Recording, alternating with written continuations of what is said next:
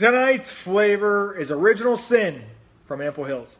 This one is a cinnamon ice cream with pieces of house-made Fig Newtons. There they are, folks. Fig Newtons in ice cream. Never thought I'd see the day. These chunks are pretty good size. Check that out. Nice. Very nice. Hey, you never had a Fig Newton, have you? No, you're missing out.